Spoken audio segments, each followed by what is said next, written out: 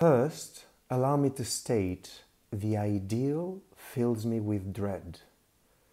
In every century since the Enlightenment, the agony of Europe has been the consequence of idealism in its wildest or its coldest forms.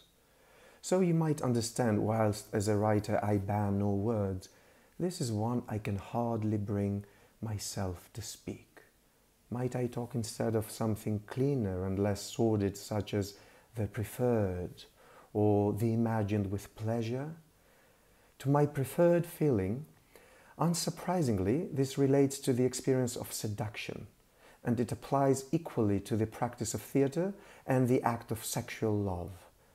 I have got no greater satisfaction from the performance of my own plays than the sense the public, in a state of deep anxiety, is being drawn into a place it would not willingly go, a place where desire kills ideology.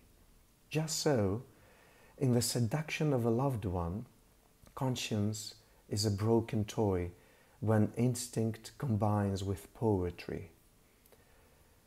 My preferred place is the place I write this now. Here I am not coerced. Here my identity is not compromised by the desire to be liked by others. Near here my ancestors dug fields and went to wars. On rare occasions they killed their masters, who were my ancestors also. When visitors arrive from Syria or Japan, they say they recognize this place as if it had appeared to them in a dream. Under these high walls, I fell in and out of love. It is the material representation of my soul. Greece cannot be preferred. I imagined Greece before I imagined my own country, because the stereotypes are so powerful, and not all stereotypes are lies. Thus, I knew the hoplites and the long-skirted women and the plain of Marathon, uninhabited but for donkeys and old women, from the engravings of another age. And I could never have written my homage to Greece in my plays The Dying of Today and Dog Death in Macedonia without these images, which of course I overturned in the normal way of artists.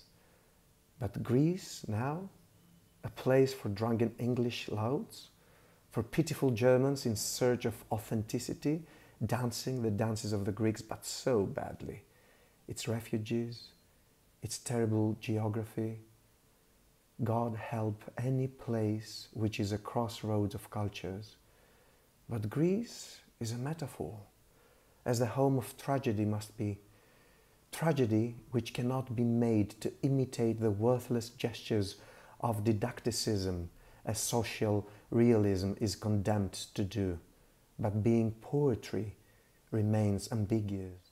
Greece takes too much pleasure in contradiction to submit the solution, and as tragedy always proposes, to the chagrin of the idealists, nothing is over yet.